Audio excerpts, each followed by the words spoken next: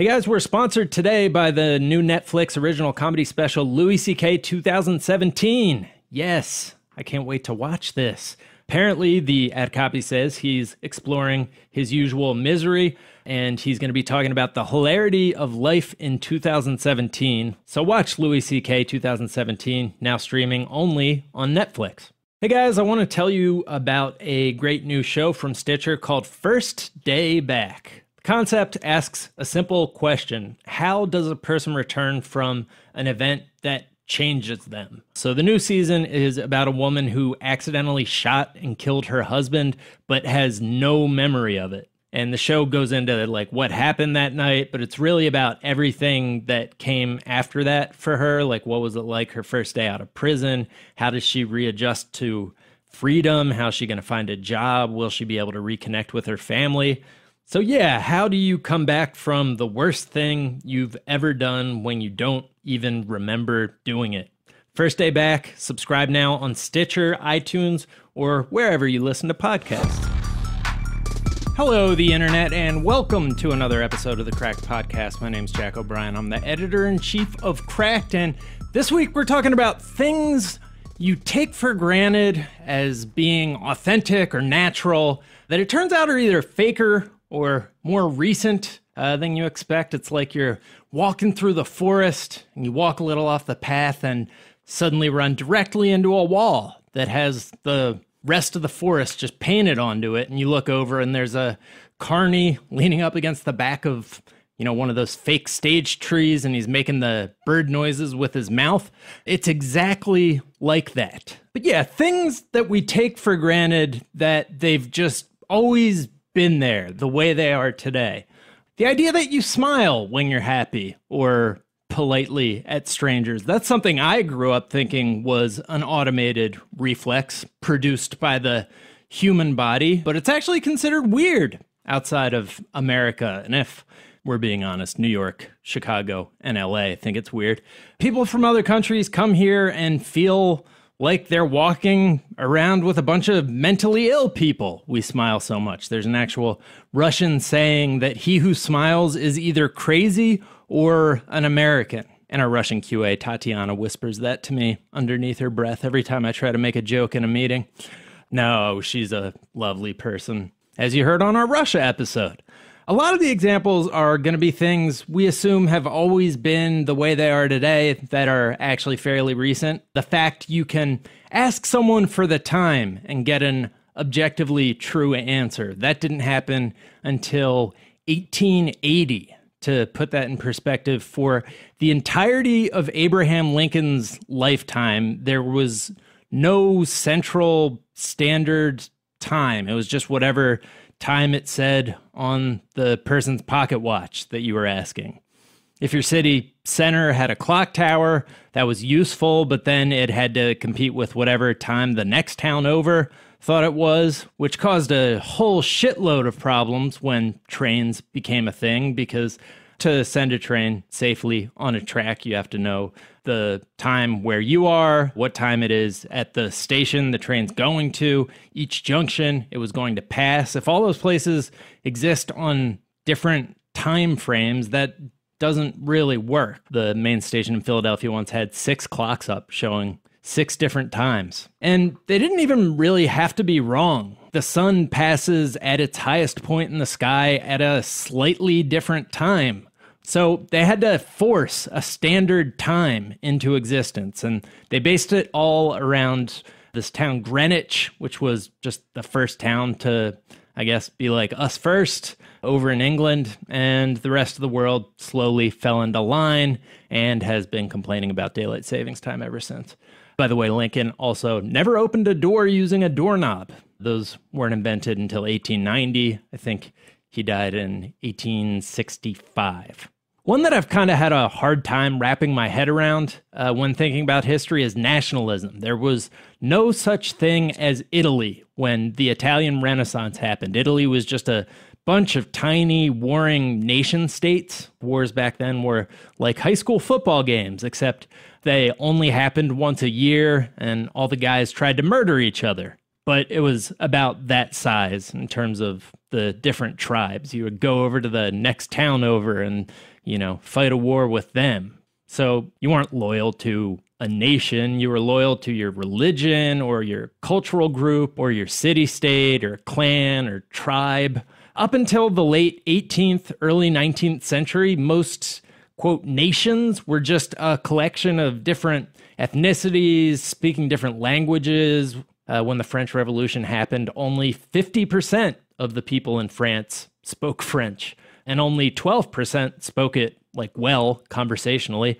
And yeah, we're still actually fighting that battle to this day, dealing with conflicts between national borders and the actual cultures that get cooped up together in those nations. Anyways, those are 3 examples I didn't have time to get to, but let's get right into it because we do get to a lot.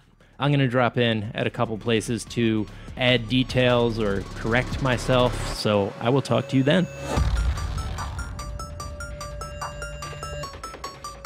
We're joined in studio by my occasional co-host, Mr. Michael Swaim. Hi, Michael. Howdy. Welcome to the new Cracked Podcast Studios. Yeah. 10,000 square foot warehouse space. Yeah, it's beautiful. You can hear that echo. My car collection is right there. Yep. Out through the Stolen window. from Jay Leno, one piece at a time. And we're joined today by Teresa Lee. Hello. I'm yelling at you from across the hall. How's the weather over there? Oh, it's terrible. It's storming. Jack insisted on a Citizen Kane style dinner table. We're all at opposite ends of. It's really creepy. Has its own weather, like a blimp hanger. I'll just be walking down a runway throughout the entirety of this podcast. So just picture all of this in your mind as we discuss. I called this fundamental realities of life that were made up by some dude the other day.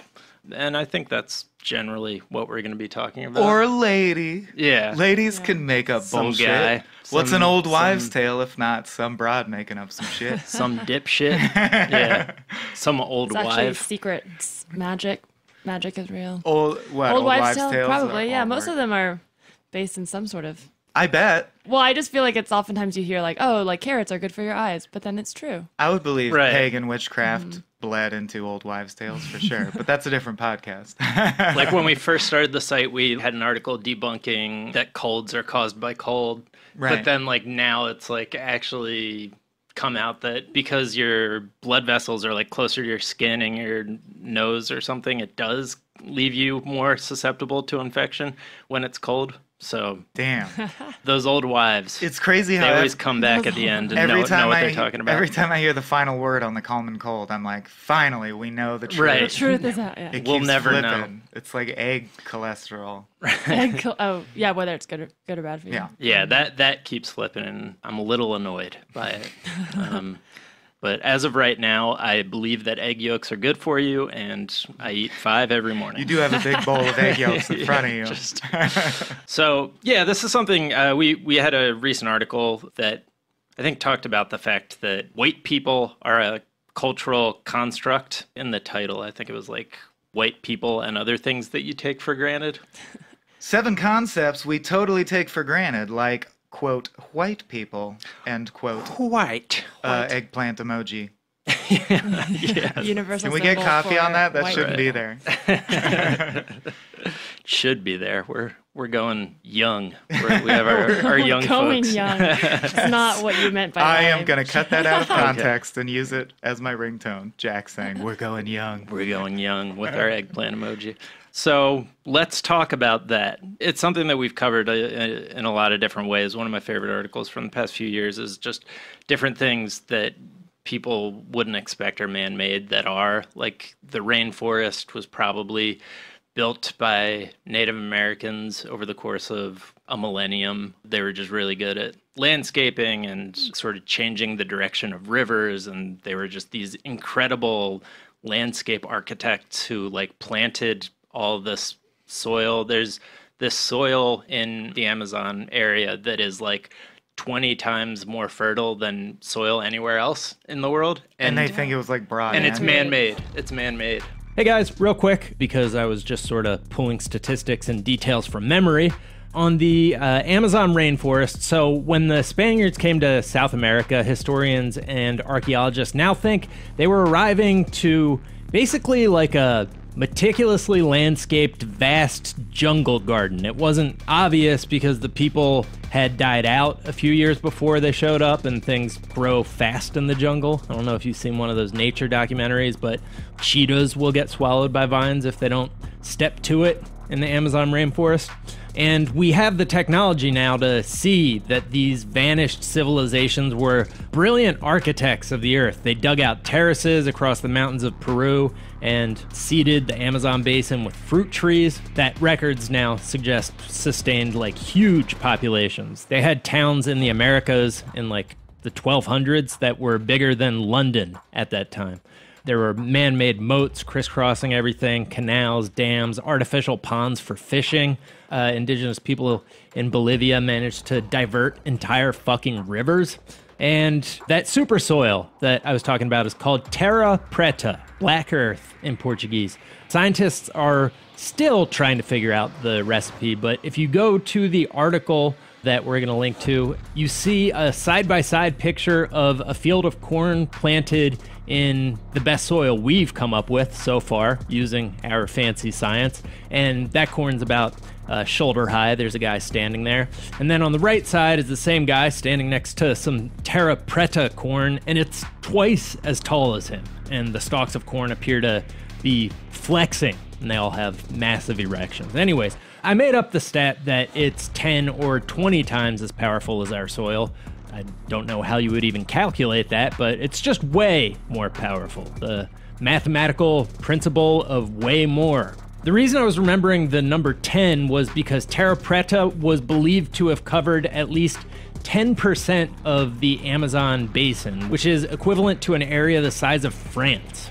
So when I tell you they fucked with the landscape in creative ways, that's what I mean. I've mentioned this before, but there's a period in Europe called the Little Ice Age where for a couple summers in a row, summer just never came. It was like snowing in June. Millions of people died. It was pretty ugly. And there's this Stanford scientist who now thinks the reason that this happened was because of basically reverse global warming caused by all the Native Americans on the other side of the earth basically dying from smallpox all at once because they killed so many trees when they were alive with these like controlled burns that when they all died, so many trees grew back that they like drank up all the CO2 out of the air. And you had like a couple years of the opposite of what we're about to start experiencing. Yeah, get your board shorts on, man.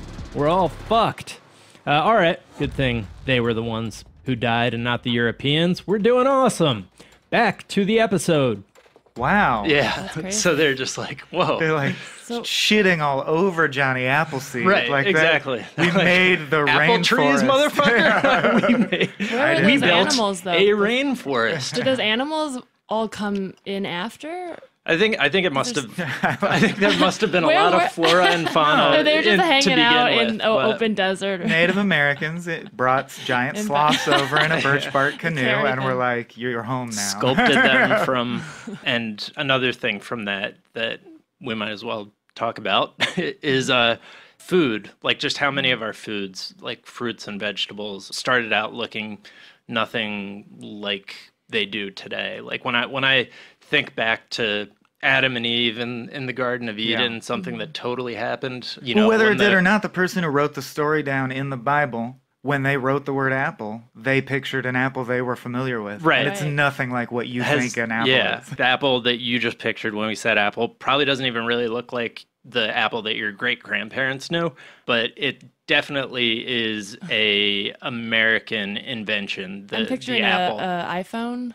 Yeah. That's what comes to mind first when you hear apple. Yeah. See, I told you, we're going young. We got the young ones. I'm just seeing like a big, long line of douchebags. The banana started out a few hundred years ago and like looked nothing like it does today. It was basically like a pod of seeds, and just through amazing horticulture, and again, it's the Native Americans doing an amazing job of like creating all these different fruits. The tomato was an American invention, potatoes, all these things that we associate with other cultures and other The potato wasn't countries. invented in America? Thought it was. I might have that I wrong. always think of Ireland when I think of potatoes. I know, me too. But I guess they didn't Most have, the whole thing vegetables. is that they didn't have it, right? That's the famine. Corn. Right, you should think of a I might- lack should think of a you should lack think of of a dearth potatoes. of potatoes when Right. you think of Ireland. I might be thinking about corn, which was invented in America. You usually You always are. get those two Yeah. mixed up. Well, I'll say the most mind-blowing way to experience this, what really drove it home for me, is you can find pictures or at least diagrams when pictures don't exist. Do go Google image search, like What? original Apple. I mean, you'll get an You'll get iPhone this- 1. But if you do the work, you can find pictures of like, oh, that's what an apple looked like in 1650. And it's crazy. What It's- is it smaller? Because I've seen crab I mean, apples. it's crawling around. Is It's it- got eye stalks. Got eyes. That's what I like. Yeah, your average like ear of corn literally has like 16 corn kernels huddling for space Right. on the ear of corn. It's astounding that there was enough food yield for anyone to survive off of any of this crap. You look at it by Right. our standards, you're like, that banana has like 1% banana meat. How'd they eat that? It's just giant It just seeds took stuffed in a wrapper. Yeah. Well, it took incredible imagination for them to like see what we have today and be like, no, this could be something. And like a lot of persistence and just being really good at technology, with technology being like it's incredible nature. technological advancement that we don't recognize as such because it's all like interfacing with dirt and plants. Exactly. But it's that takes so much scientific knowledge to do all that. There's this one plant called wild mustard that cauliflower, broccoli, cabbage, kale, basically all the really healthy foods, they all come from a plant called wild mustard that just looks like a weed that you would see. Which is interesting, especially because I certainly don't know, but I also think even the leading nutritionists of the world don't know all the perfect ins and outs of nutrition, right? That's constantly an ongoing like field of scientific inquiry. So I wonder if like that ancient corn, though it's way more inconvenient, I wonder how it stacks up nutritionally, or if it was like Yeah. way better, healthier than... Yeah. I don't know. I'm know. cynical, so my first gut instinct is like, well, if we changed it, we probably screwed it up somehow. Hey, real quick, broccoli is the suppression of flower development in the wild mustard plant. Cauliflower is caused by making the flowers sterile, poor cauliflower. Kale is caused by the enlargement of leaves, and cabbage is the suppression of the internode length. Obviously, all the same plant, just with different features, emphasized and de-emphasized. Broccoli was invented in the 6th century BC. I don't know when the acronym GMO was invented, but I bet it was less than 8,000 years ago. Corn was invented by Native Americans 10,000 years ago. The banana was domesticated in New Guinea 6,500 years ago. I was wrong. I think I said that it was Native Americans. Apples, in the form that we know them today as edible and anything besides bitter crab apples for making booze and vinegar, is mostly thanks to European American settlers, I think. Johnny Appleseed was a real dude. So there you go, Western European Americans. We made apples better. Attaboy. I was right about the potato, though. The Inca Indians in Peru cultivated it 8,000 to 5,000 years BC. The Spanish conquistadors brought it back to Europe for my ancestors to fucking eat like crazy, you guys. And then suddenly not eat like crazy. Okay, back to the episode. Well, sometimes we add, like, I know like milk is one of those things that they say is good for us, but a lot of the... Sometimes. Yeah, well, then now we all know that's not, but a lot of the nutrients, aren't they added? Maybe I'm wrong. I don't know about that it is or is not. To me, that's like the egg thing. It goes back and forth. Like, milk is obviously partly good for you and partly bad for you, but who knows how much? It seems like an ongoing question. Milk always struck me as like, well, we have these cows here because we like steak, and so we might as well figure out like a way to get this milk Monetize. delicious. Yeah, let's monetize Let's more parts of monetize that the cow. stuff that comes out of that cow's udders. Dairy is not good for us, and we shouldn't have much of it in our diet. There's pretty good historical evidence for that. Like the one time that America's heart disease actually dipped in the entire history of the United States was during World War II because we had a dairy ration on. So they were like, oh, well, weird. And then they have just like crammed everything full of cheese ever since then. Do you think they had speakeasies but for milk? because I think they do in didn't have enough milk. A Clockwork Orange, so Right, yeah. probably. Those are not nutrients they're piping in. And then a lot of domestic animals, obviously, because we kept talking about how dogs are the touchstone for a lot of these plant things, but chickens used to be half the size that they are today. Cows basically didn't exist. Cows used to be giant, scary, aggressive things, and cows are basically to their ancestor, which isn't around anymore, what dogs are to wolves. Is it the auroch or something? Yeah, I think that's right. Cow? Yeah, and they basically bred the docile fuck ones you together. up. Yeah. Until they got these ones that would stop killing people Yeah. every time they tried to milk them. I wonder if it works the same as dogs, because what's so interesting about dogs is the way that friendliness and loyalty we associate with dogs, what they're really breeding for is delayed puberty. So like a dog is a wolf that never fully matures. Like a That's why teenager. it never develops all like its killer instinct.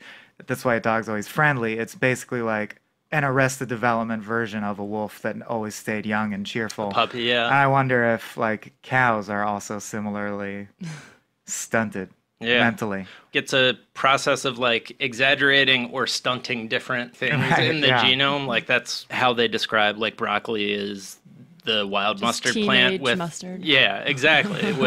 with the flowering exaggerated and like some other part of it stunted, essentially. You know, there's a huge amount of backlash against genetically modified foods, which I'm not going to sit here and be like, we should trust corporations. There's nothing, they're not doing anything wrong. But, you know, I think when we think about genetically modified food, we're picturing some natural state of food, like as God intended, as it was when we found the earth.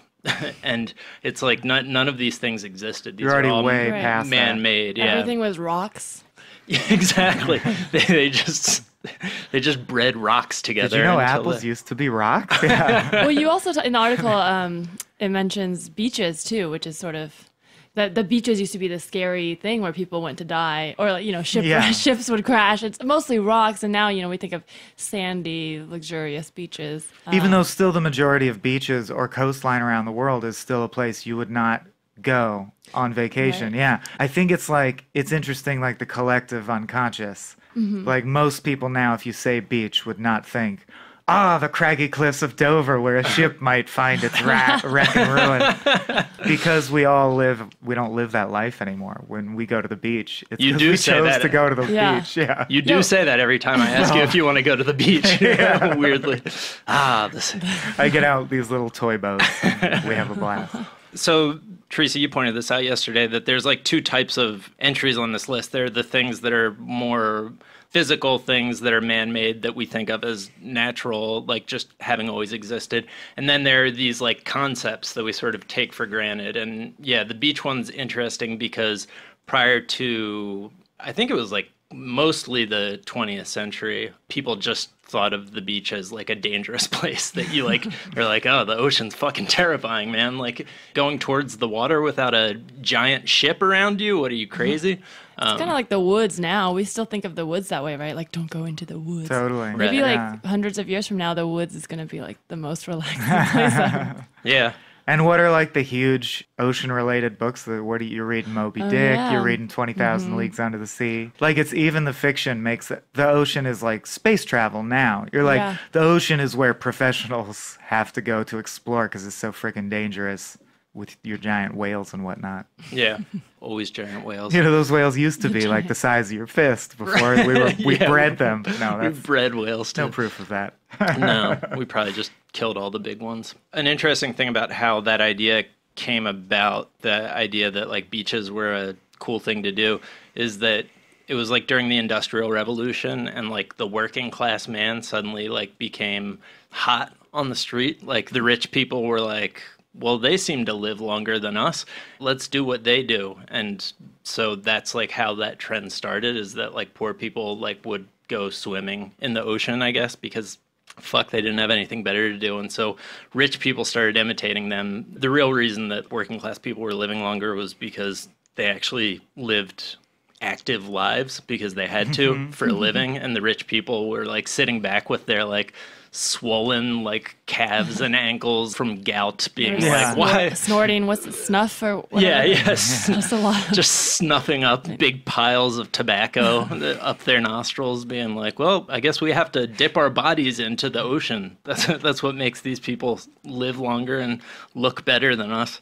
But it's interesting how the different classes drive things forward and backward, because lobster is an interesting, like that as a food. Our relationship to lobster has changed a lot, and a lot in relation to high class versus low class, right?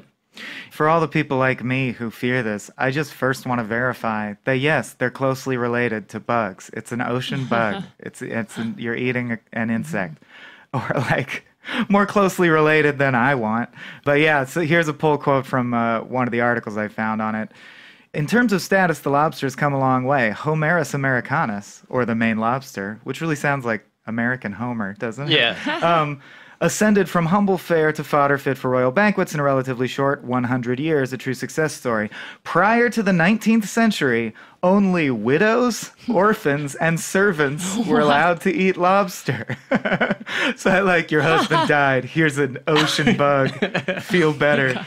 And in some parts of New England, serving lobster to prison inmates more than once a week was forbidden by law, as it was considered cruel and unusual punishment under the Constitution. Yeah, it'd be like if Whoa. we made prisoners eat bugs today. It's Snowpiercer. The Yeah. prisoners were doing class action suits of like, they just feed us these bars made of crunched up bug meat. And we're Right. like, yes, it's a fine delicacy called lobster. But basically what happened is when railroad culture started taking over, and there were all these people who traveled to Maine but didn't live in Maine, they would serve lobster and steak on the train. This is like the invention of surf and turf, to get them to equate lobster, which they could get incredibly cheaply because everyone hated it, with steak and think it was of equal value. And literally, like, the porters on the trains would say, oh yeah, lobster's a delicacy, everyone loves lobster. And it was like a way for the shore town to cheat tourists, basically, to be like, here, eat this crappy food that you we don't fucking eat. rubes. Yeah, that our prisoners eat. What's funny is, because I don't eat lobster, but a bunch of people tell me it's delicious, all the people ate it, and even the people who later found out that it was like a trash food were like, I don't care, it's really good. Yeah. And it just became popular after that. But really recent, like less than 150 years ago, people would be like, lobster? What do you think? I'm some kind of orphan widow? How dare you? You think my parents and my husband have died? Such a specific... Serve it to the criminals. That's like the same trajectory as diamond rings as well, which I think we've covered, so you don't have to like spend a lot of time on it. But the first thing we know about engaging with a ring was the ancient Egyptians, who would literally just do a reed in a circle. So, I mean, that's not 3 months' salary. That's like a 30-second... 2 months. Yeah, exactly. Yeah. I guess if you're a serf building the pyramids, maybe. Right. But then that advanced in Roman times to an iron ring, which literally symbolized legal ownership over the woman that the ring is on. And then in like 1947, the De Beers Corporation coined the phrase, a diamond is forever, convinced one generation successfully that diamond rings are how you get engaged, and now it's like, boom, it's locked in, it's a done deal. You only have to get one generation of people, and then it's locked in. Like, I feel like Got Milk, that campaign literally did so much for dairy. You're saying it's bad that it did, but... And all those anti-smoking ads, man. Oh, yeah. Exactly. Well, I mean, that's actually I think probably they did kind of work on... They did work. Younger They worked in a folks. way where it was, I mean, I think, yeah, with that, it's like they're exaggerating, and I'm sure it's obviously smoking's Right. bad for you, but it Teresa's scared, smoking right now. it scared the shit out of me when I And was... she looks so cool. I've got to tell you so guys. cool. Yeah. I used to be so scared, like in a terrified way of drugs. Like Totally. if I saw someone smoking at a Yeah. park, I would freak the fuck out. And now it's just like, oh, it's just make an informed choice Right. about... I don't smoke, but it's like, it's not that scary. I don't know. Just make an informed choice. Yeah, you're chaining cigarettes right in front of us right oh, now. no. I don't know. It's just to get into that I'm dying. headspace. No, just kidding. But it's just like how it's the same thing with the NFL, where I don't know but it was like less than 180 years ago that the NFL came into existence. Not even. I think it's much less than that.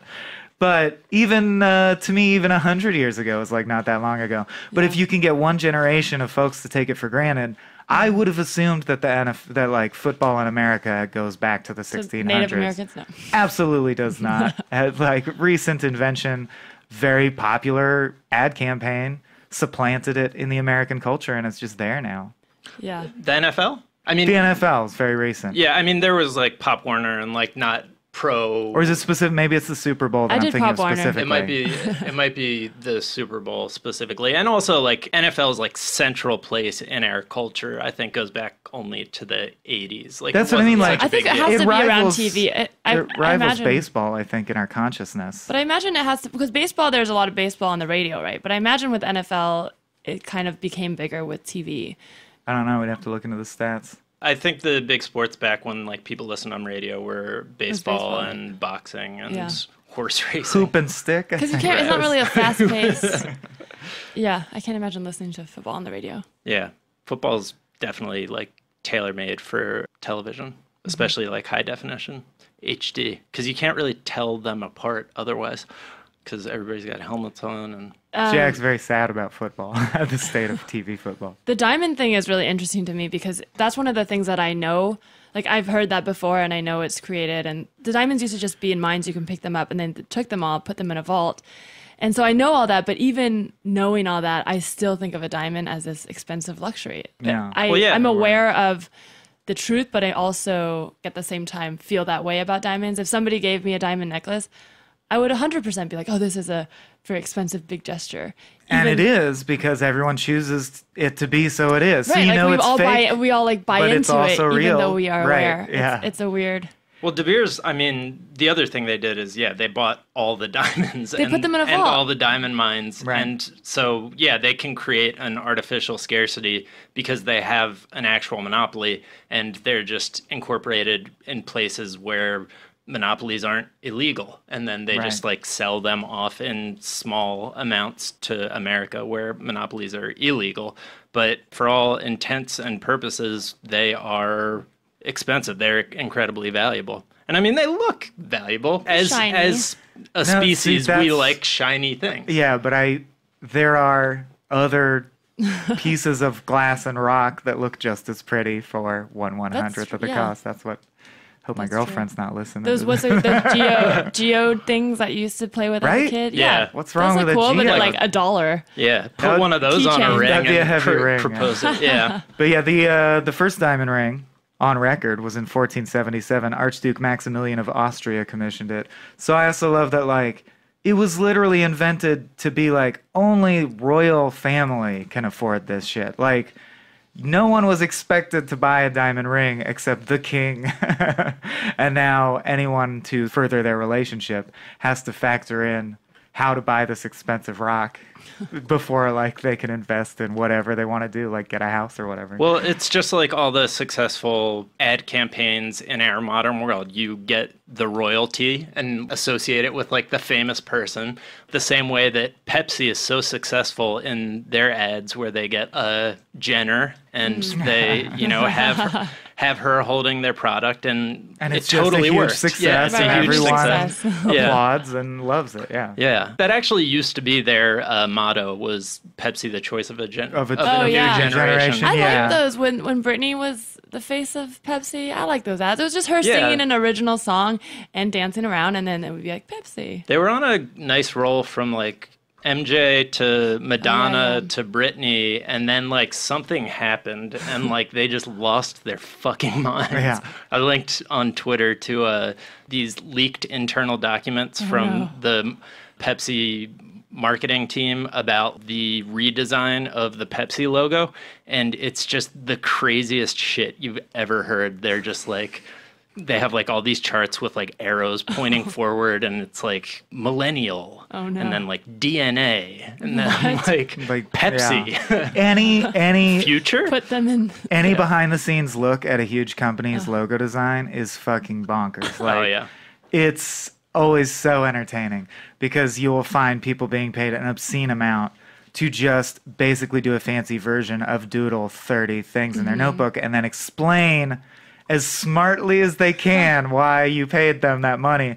So they're like, the arrow represents nextness and the concept of leveling through to the generation that comes after you. You're like, yeah, I like the arrow. It's good. FedEx has a logo. Great. Guys, razors are a lot like diamonds. For one thing, they're the only two objects sharp enough to cut the hairs on my face. But also because razors, like diamonds, have been controlled for decades by one big company relentlessly increasing prices on a product they control the supply of. Shots fired, unnamed razor company. That was until Jeff and Andy, who are just two ordinary guys, doesn't get more ordinary than the names Jeff and Andy, got fed up, like we all are, with being ripped off and started Harry's to fix shaving. And Harry's is so confident about the quality of their blades, they want you to try their trial set for free. You just have to pay $3 for shipping. It comes with a weighted ergonomic razor handle, a 5-blade cartridge with a lubricating strip and trimmer blade, rich lathering shave gel, and a travel blade cover. To redeem your free trial, just go to harrys.com/cracked. Once again, go to harrys.com/cracked to get your free trial set. All you have to do is pay $3 for shipping. That's awesome. Thanks, Harry's. Hey guys, if the spring has you feeling a little more hot and bothered than usual, check out Adam and Eve, your one-stop shop for erotic toys, whether you're a male or a female, straight or gay, or anywhere in between. Adam and Eve has the adult toys and movies you've been looking for. Oh, and here's a really cool thing they do, now that the orange one is coming after your browsing history. On top of having everything you could possibly want from a sex store, Adam and Eve makes your privacy a top priority. They use state-of-the-art encryption to protect your credit card information, send out your packages in plain, anonymous packaging. Also, Adam and Eve will never appear on your billing statement. So go to adamandeve.com. For a limited time only, you get 50% off just about any one item. And that's not all. If you use the promo code CRACKED, CRACKED, you'll also get 3 free adult DVDs and a free mystery gift. So once again, check out adamandeve.com and enter coupon code CRACKED to get 50% off any one item. And when you do, you'll get 3 free DVDs, a free extra gift, and free shipping too. That's a good deal, you guys. That's adamandeve.com and use code CRACKED at checkout. And speaking of incredibly successful ad impacts and sugar water, I think one of the greatest coups of our lifetimes and our parents' lifetimes is that Coca-Cola has somehow associated sugar water with the feeling of like hope and love. Like, yeah. They're so and refreshment. And they're so consistent that must be conscious, and it must have been a maintained mission over decades and different staffs. It's just incredible to me that they doubled down on like, our sugar water equals America and love and hope.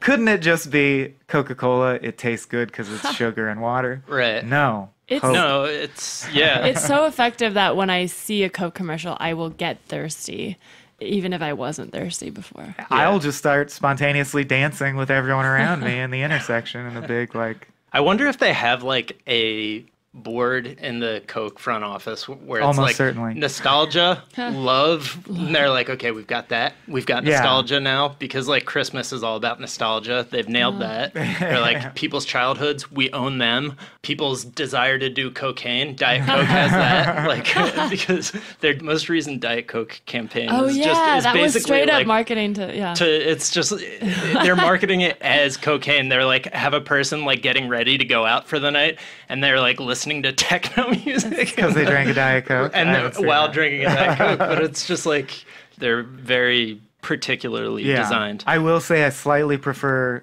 the new trend of making your ad fucking crazy and nonsensical to get my attention versus the old trend of trying to capitalize on deep human feelings that like dignity and nobility. Because it felt too calculated. It's just so, like, I mean, it just, I think we've become such a pop culture immersed world, and the audience is so savvy. Like we talk about all the time on this podcast, you can have a trailer that just references other trailers using musical cues, and people will understand what you're talking about, and you couldn't do that 100 years ago.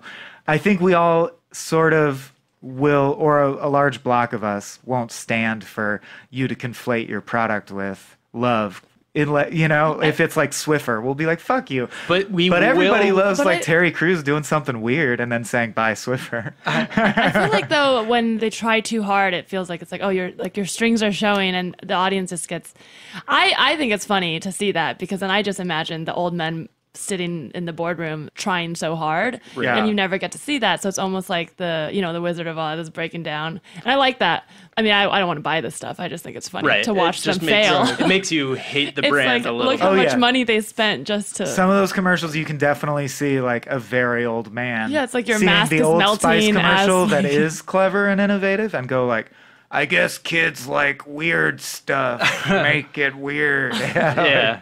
I feel like those are the Dr. Pepper commercials with like Oh, the yeah. little Yeah. guy who's like, It's like, this is your concept of what kids think Right. is weird and Yeah. mimetic, but it's not that. right. Yeah. The Pepsi ad, I think, gave you such a clear idea of like all the marketing buzzwords that were being used. It was just like so transparent, and the things they were trying to capitalize on were just like so ill-advised. Do you think advertising would fall into this category of things that we take for granted? Well, I was going to say, Michael was saying that he doesn't like the ads that sort of play to basic human desires, but like for some reason we let Coke get away with that. And when I was a kid, I preferred Pepsi, which is like not a thing you hear ever. I absolutely do. Did you It go to tastes Taco better. Bell a lot? Because McDonald's had Coke and Taco Bell I had Pepsi. didn't go to Taco Bell till I was like in my teens, but I just liked Pepsi because it had more sugar. I think it's like sweeter. Tastes better. It doesn't hurt your teeth. It wins in blind taste tests every time. But Pepsi.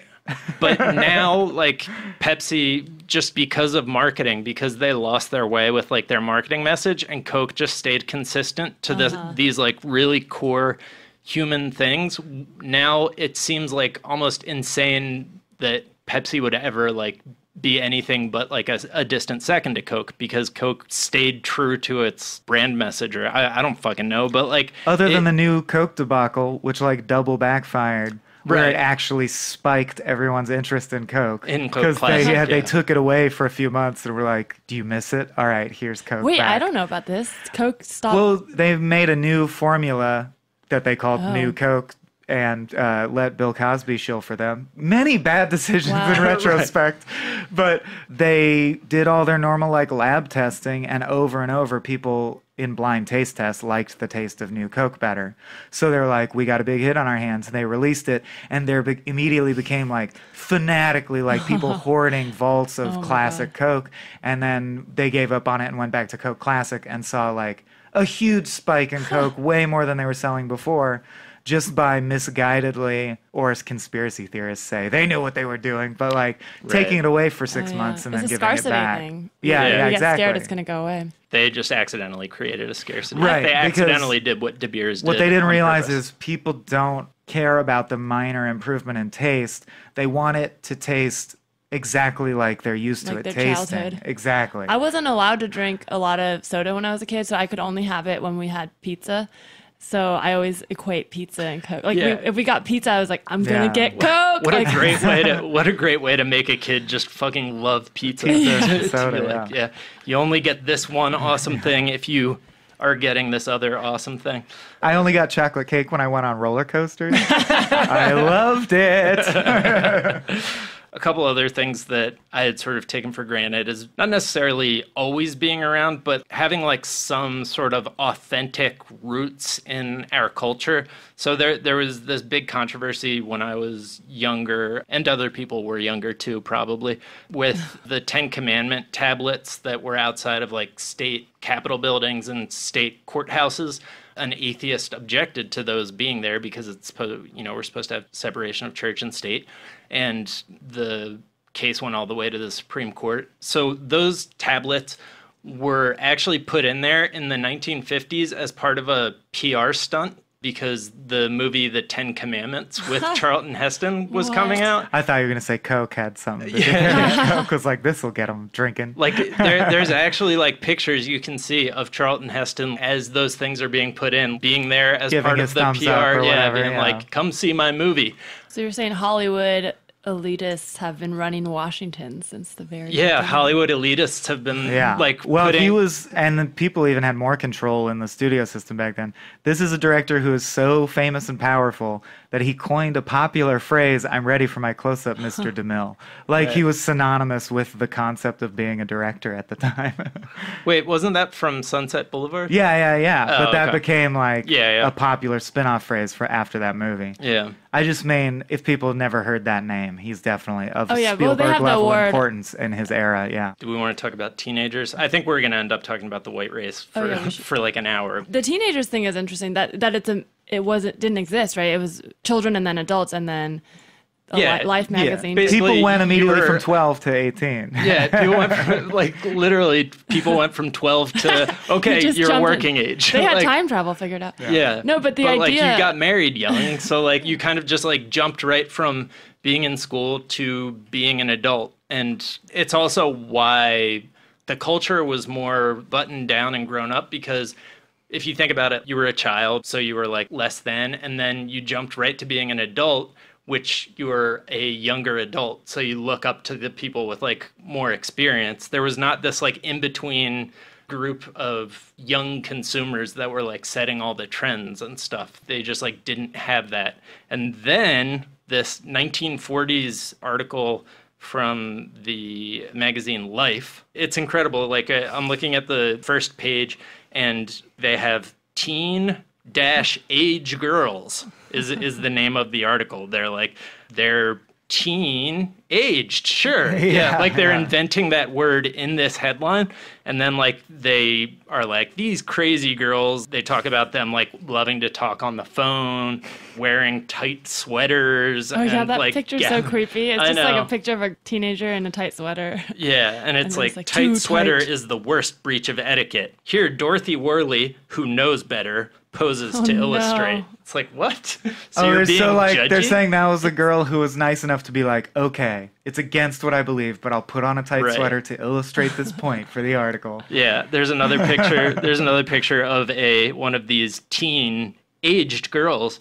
Pat Woodruff does homework Who does not know better? with radio going full blast, and it's a girl, like, doing homework next to a radio with her head like pressed into the radio. I love that. Yeah, that used to be the bad, troublesome kid Yeah. was Right. doing their homework. Right. Actually, that image of like having your music loud did stick with me because it's funny reading about this now because I feel like the idea of teenagers does really only exist in media the way that we know it. Because when I was in middle school or preteen, I would see these movies and think this is how it's going to be when I'm a teenager. I'm going to, walk through high school hallways and try to be the cool kid, like blow kisses at the cute boys. Like that's what I thought it was. And I thought, you have to talk on the phone and play your music loud.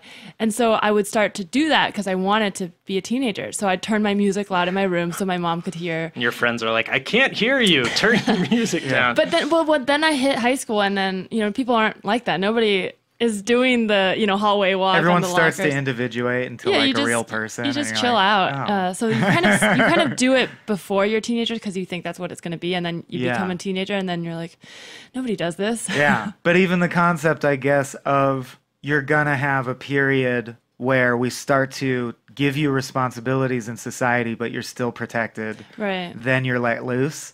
Didn't exist, right? So that's the thing we invented is like the learner permit phase of your life. Yeah, exactly. It used to Yeah. be you turned 14. Okay, I hope you were paying attention because we have no Yeah. more help to give you. Right. Well, like having bar mitzvahs and bat mitzvahs and quinceañeras and all the other teenage to adult ceremonies usually happen in your teenage years, but traditionally they're meant to welcome you into adulthood. Right. Like the minute you turn 13 and have your bar mitzvah, you're And the mitzvahs are supposed to be- 13, right? Yeah, you're supposed to be an adult. Now you That's pull it. your weight around here. Yeah, exactly. Yeah. Welcome. Now you bring a paycheck. Whereas now I think a lot of people do feel that 13 is the very beginning of their teenage phase. Right. Like, not at all that they're an adult I yet. think They have 5 learners- more years to chill out. I think learner's permit is a great way to put it because you get all the advantages of having society trust you to be an adult, but like none of the shitty responsibility parts of like exactly. one reason is because we don't have kids at that time. That was one thing that changed since history.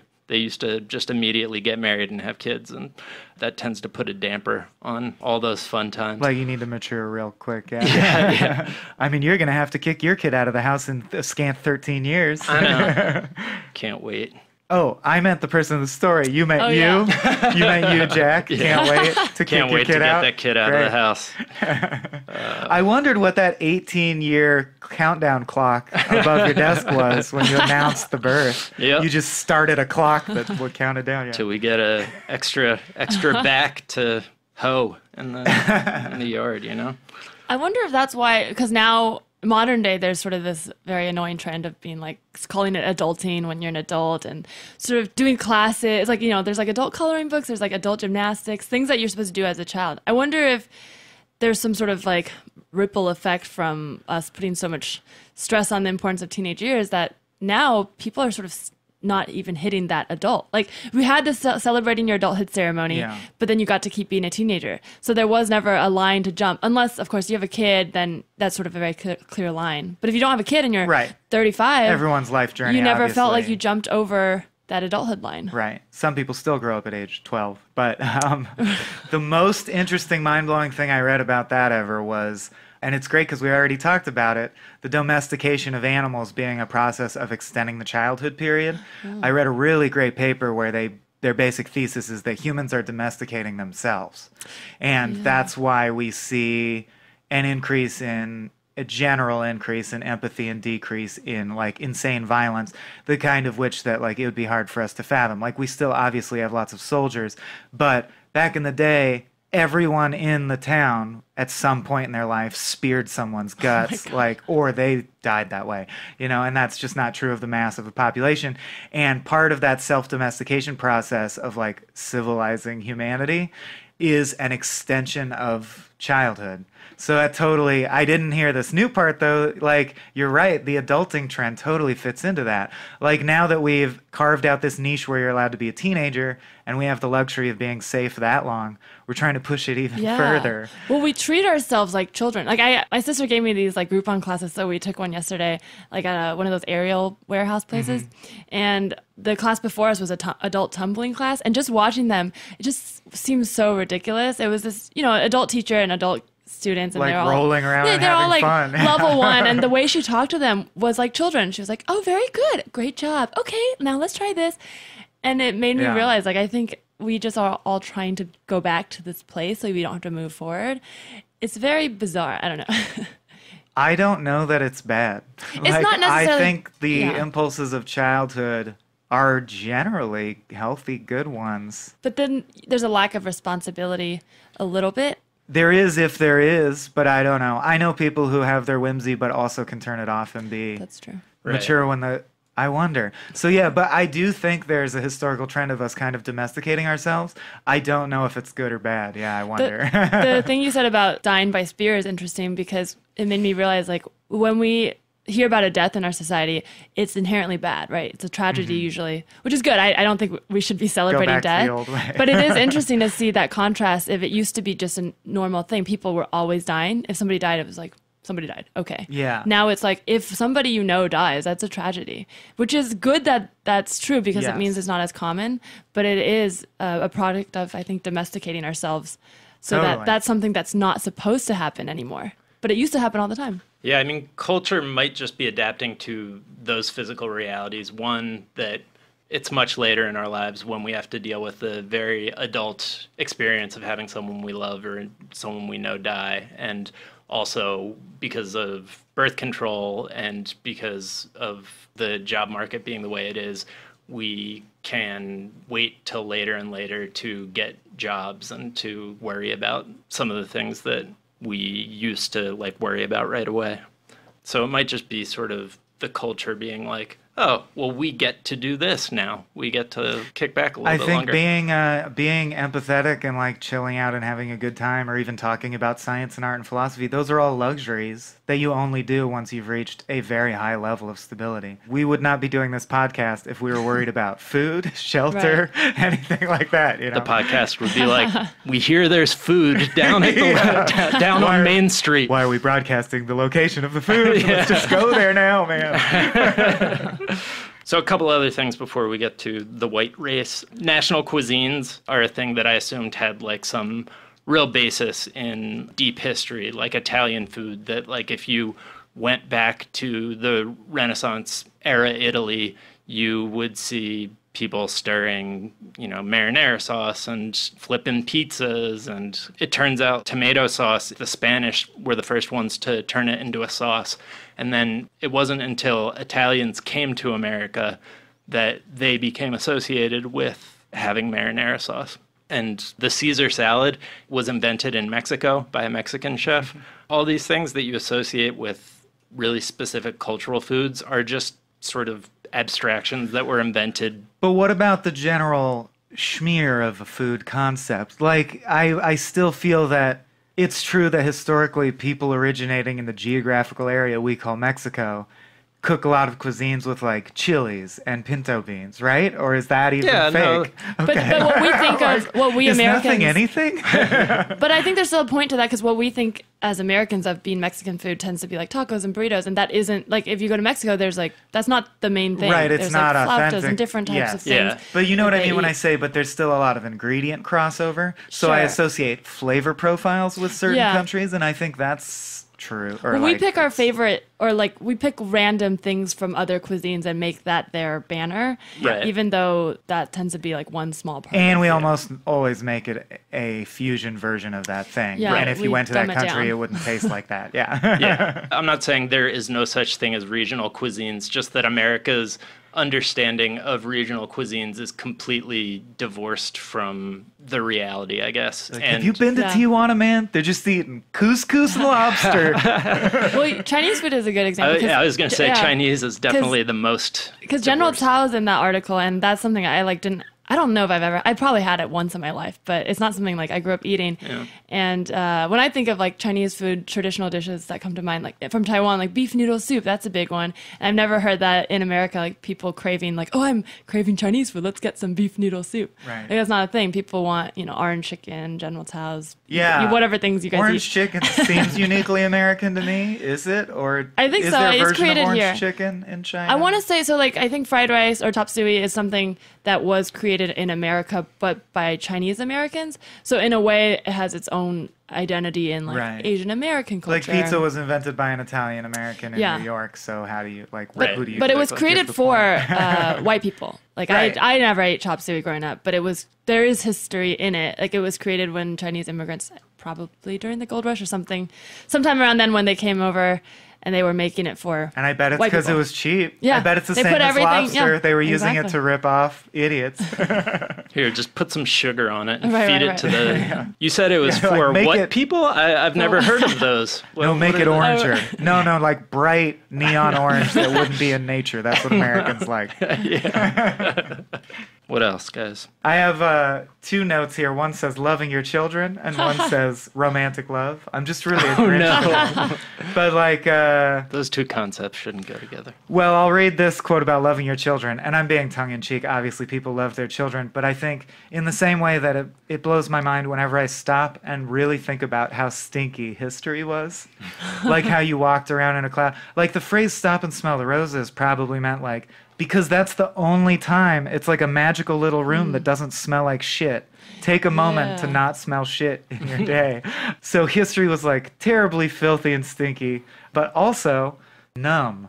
I think there was an emotional numbness to the ancients that we don't take into account because life was so hard that it. So I'll just read this quote. Okay, well, I won't read the quote, but I'll direct you. I'll direct you to a highly regarded paper on this issue called "Did the Ancients Care When Their Children Died?" And basically, what it lays out is just it makes sense, but it's still mind blowing to me that when you can fully expect 50% of your kids to die, you don't invest emotion in them. That makes sense. And it led to there's like way more widespread casual reference of what we would call gross negligence. People, who say that they are an upstanding citizen who loves their family, but they leave their kid outside overnight because they forgot, oh, like one of the babies is outside, oh yeah. Or a kid dying of exposure is not unusual and you don't go to jail because kids die. Like, you gave birth to them to help you with this horrible chore called life. If one of them dies farming, that's like part of the, you know. So it's just interesting to me to think that either they literally were able to somehow not invest that emotion, or ancient people had so many people around them die so frequently, so horribly, that you're living in a world where everyone has PTSD. They're just numb. Like, there is no one alive who we would not today diagnose with post-traumatic stress disorder. And it's interesting to think about. You tend to teleport back to history and be like, what would it be like? I just put my brain in the body of an ancient person. What would it be like? No. They felt things differently. They thought things differently. Like, imagine really believing in the Greek gods, and that they're like watching you right now. You would act totally differently. The Greek gods are interesting too, because when you talk about the relationships being different, I think about stories, because a lot of times we can infer at least what values were in societies in the olden days through their stories and their myths. And Greek myths do have stories about like motherhood and like children. I'm trying to think of a specific, but I can't. But there's a lot of stories about, you know, caring about your kids and protecting them throughout ancient history. But I wonder if it comes from more survival then, and maybe there were some exceptions where a mother really cared, and then that's what made it to the story. Yeah. Well, speaking of ancient Rome, the one quote I did have is Seneca wrote like a piece that they paraphrase in this article, explaining the rules of grief, because in Roman society it was important to, like, you know, everything abided by, like Jack was saying, the cultural traditions, and that's what keeps us strong. And there's a passage that's like, do not grieve overly for the death of a child. It's unseemly. Like, don't cry too much in public. It's not a good look. It was considered culturally weak. The proper thing to do was to avoid excessive display of emotion and only display emotion proportional to the loss. Remember, this is a young person. You have not lost much. Wow. So it really was, people had it driven home to them. And I don't think it's callousness. I think it's because life was so hard. Oh, well, it was just a kid. At least they didn't have a full life before they died. And now it's so funny that we would think just the opposite. Yeah. We're like, it was just a kid. No. Right. No, I thought of when in the Trojan War, before they go off to war, they want to sacrifice, I forget, it starts with an I. The young teenage girl. Iphigenia. Iphigenia, and then the mother is very upset about that. Yeah, so exactly. So there's definitely. Wait, this is a Greek god story. Well, before they go to war, in the I think it's Iliad. in the Iliad. Yeah. Is it Agamemnon? I think he wants to sacrifice his daughter so that they have a safe journey. And the wife, and that's Iphigenia. Mother gets very angry and upset, and that's why she has revenge on him later. Right. That's what I was gonna say. When you were saying that, like, the person who's like, "You guys, chill out. It was just a kid." Yeah. That was clearly a man who didn't have to physically fucking push that kid through his body because, like, that's such a physically taxing, just like horrifying thing to have to go through. And, like, also, like, feed them with your body. You become so bonded. And there's a bond genetically with the mother. And there's all the oxytocin stuff. Yeah. So, like, I'm not saying the parent that it wasn't sad at all when your kid died. But I am saying it's so interesting to think about how most people had to deal with 4 kids dying. Yeah. That's true. And, like, that would change everything about how you walk around feeling all the time. On the Greek gods thing, when we spoke to Reza Aslan a couple weeks back, he was saying that he's this religion expert. I don't know if you guys know him, but he was saying that our current understanding of believing the things in the Bible are true and believing there's a God up there, like, looking down at us, that's actually a recent thing. So the way that we misunderstand you'd think as you go back in time, it would get more literal. Right, but it becomes, like, he was saying that if you went back in time and asked people, so do you believe that there was a person named Adam and a person named Eve and God came down and spoke to them? They would be like, what the fuck does that even mean? What are you talking about? How could it be true? Like, it's just a myth. It's just an allegory to, like, a way of understanding. Now, as an honored guest, would you like to sleep with one of my daughters? right, exactly. They still had issues. Right. And along the same lines, I briefly wanted to mention romantic love and the concept that the feeling of infatuation, the feeling of, and it's interesting, there was this whole thesis paper I went through that was a great read. They did a massive study trying to identify what is romantic love versus a functional relationship between two people. What is love, Michael? Well, they ended with, there's apparently like 82 aspects. But the major ones are things like A, romantic love arises from pre-existing yearnings. D, romantic love is often one-sided. G, romantic love is always a fantasy in that a prefabricated emotion is projected onto another. And I like this. X, romantic love is temporary, lasting no less than 18 months and no more than 3 years. So like they boiled it down to a science by measuring oxytocin levels and stuff like that. But one of the conclusions they came to that I'll just read that I was really interesting by looking at ancient sources is before the 12th century, in Europe at least, love between men and women was not regarded as positive or heroic. It was considered a sign of weakness, the preoccupation of a person without character. So like you shouldn't be interested in impressing women. You should be homoerotically chumming it up with all your dude friends, you know, being honorable and like blah, blah, blah. When you have to have a kid, you engage in an exchange of property and get a woman and have a kid. But there was, just like the ad campaigns we're talking about, someone basically invented the genre of like a romance novel. You know, the first iteration of a book that was focused on romantic love being good and something to like fall into and love. And then there was just a whole spate of romance novels, and it culturally flipped to like... Wasn't it Lancelot and Guinevere? Oh, yeah. Yeah. The story of Lancelot and Guinevere. Yeah, that's one of like... the first instances of them taking a national iconic hero and saying, well, he felt love for a woman, and he ain't no sissy. Right. And people were like, oh, it's kind of cool to like be in love with someone. It's all these stories. I wonder, because I'm sure historically, like people who are drawn to writing and creating stories are still of the creative type. So maybe the majority of societies weren't like that.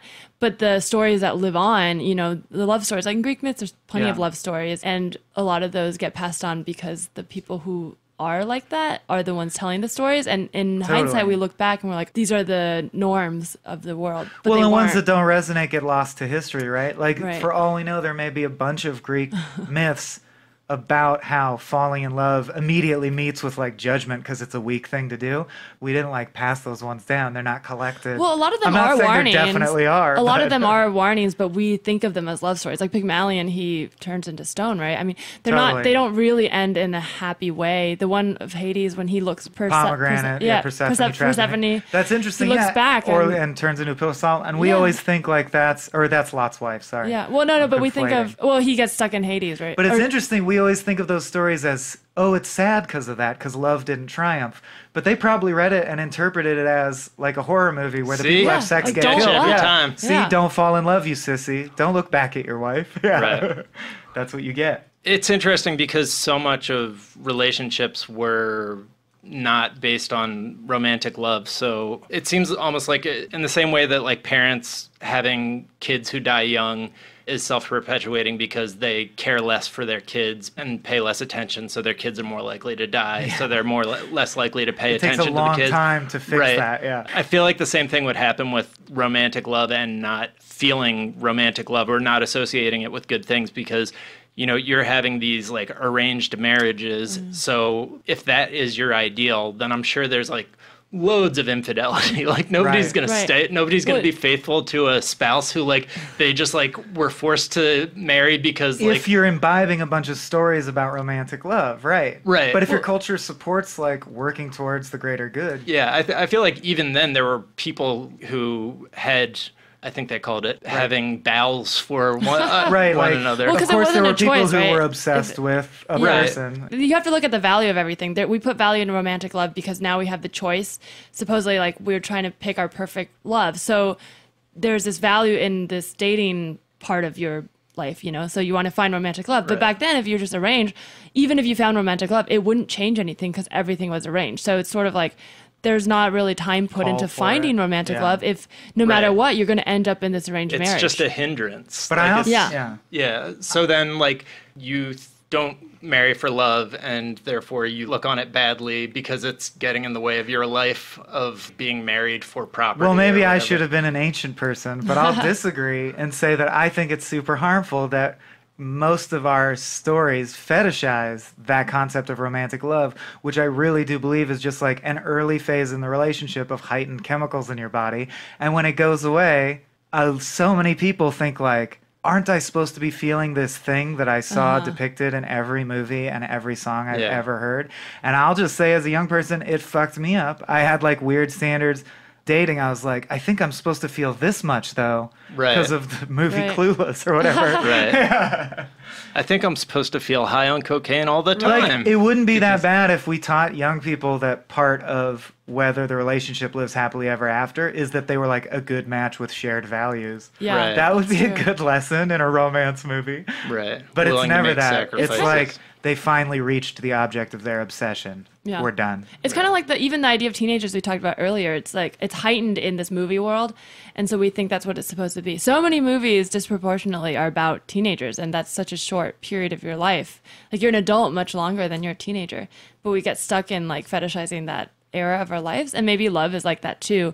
Sure, it's a great thing to be in those 2 to 3 years of like hopelessly in love, but that's not most of your life. But now we're imagining that's what it's supposed to be all the time because of movies. I think people do. I did for Mm-hmm. a while, like till I figured it out. The white people thing is very interesting to me. Yeah, me too. That they didn't exist or don't exist, They're a but myth. somehow they own everything. Yeah, sort of one interesting thing that I hadn't realized is that the Human Genome Project, where they're decoding the human genome and are able to actually see the information that makes up who we are as people, has found that there's actually more genetic variance in a flock of pigeons than there is between different races in humans. And in fact, there's more genetic variance oftentimes between someone who would be described in America as white and another person who would be described as white and someone who would be described as white and someone who would be described as black. There's a Right. lot bigger differences. There is, if you understand statistical importance, Right. you just need to understand there has never been found any single gene or cluster of genes or pattern of genes that correlates in any meaningful way to anyone's regional ethnicity or skin color. Like, other than, I guess, technically, the genes that control how much melanin is in your skin affect your skin color, Right. correlate to skin color. But you know what I mean. Yeah. There's, like you Right. just said, there's no... I love, you can just type it into Google, like, why is racism false? And that pops up. It's like, there has never been found a genetic operand Yeah. that correlates to skin color. But so I had kind of always known that in the future, we're going to look back on this time period and be like, man, they were really obsessed with race and racist. I didn't realize that if you looked forward from most cultures throughout history, they would also be like, man, they're really usually obsessed with obsessed race and kind of skin color, racist yeah. in America in particular. But yeah, when you go back to like the ancient Greeks, they thought that they were the superior culture to the cultures that surrounded them, but they thought it was completely cultural. You know, they were like, because we have these great traditions, and they thought the most barbaric people in their general vicinity were the extremely white people to the north. But not because they were extremely white. But not because they were They extremely literally, white. like, and it's funny because it's a double-sided coin, because obviously the things they were doing to the people that they oppressed, way more brutal than some of the stuff we're Right. doing now, but it's a much more reasonable assumption if you're going to be a supremacist for your culture, that you're like, because of our systems and institutions, Right. we're the supreme culture. Not just because I'm on this Pantone scale of, like, the color Right. chart. Yeah. Right. They just generally assumed that They were just like, people were people. If you don't live here and didn't go to my school, you're a barbarian heathen. Right. And Well, yeah, like Asian people are the white people of Asia too. We in America see them as other, but if you're from China, like there's Right. all this history in China. They're the standard there. So Yes, it's but interesting. that's the whole I think we're trying to navigate and undermine also is saying whiteness is the same Oh, as sure, the sure. standard is a myth. There's no... I'm still using what I've been trained. Oh, and I'm not accusing to you. We all do that. reference. But I mean, like, that's the point. Whiteness, even by granting its existence, it's as if you're saying, I somehow identify myself with a team of people of anyone in Europe or Africa or Asia who happens to be in the color range of my skin.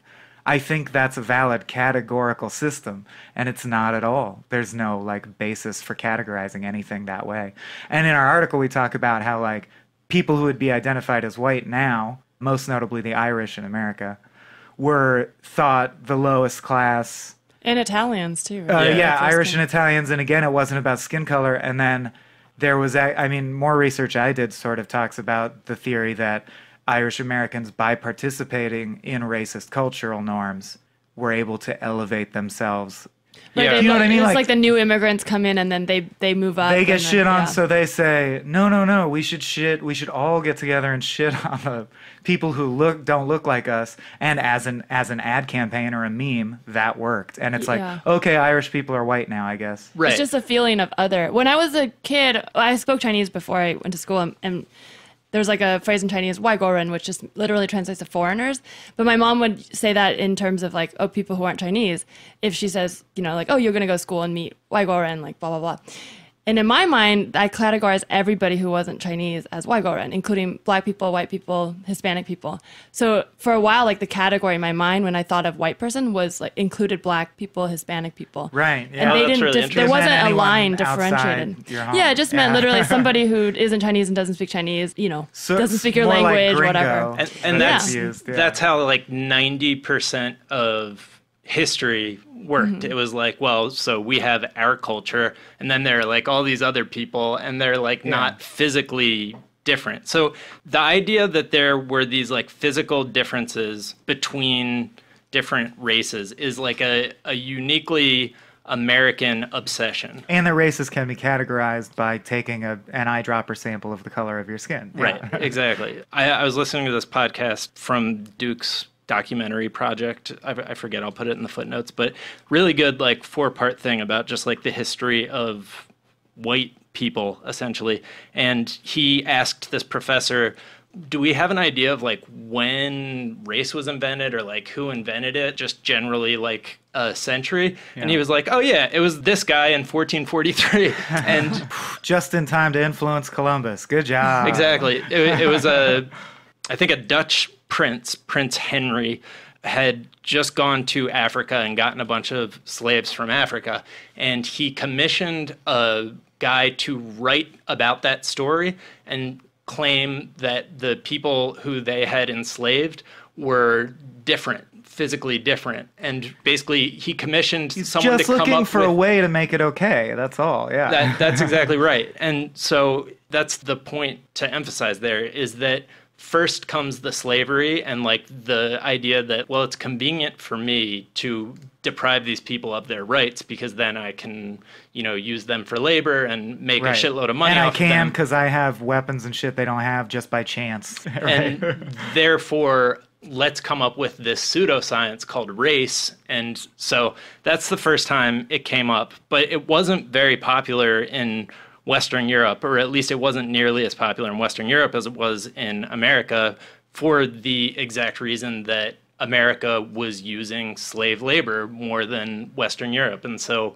it just really follows slavery around. And that's why it's a uniquely American and uniquely 17th, 18th, 19th, and 20th century American ideal, is because America was using black slave labor and they needed some justification for building their country with this like horribly immoral form of labor and, you know, form of exploitation.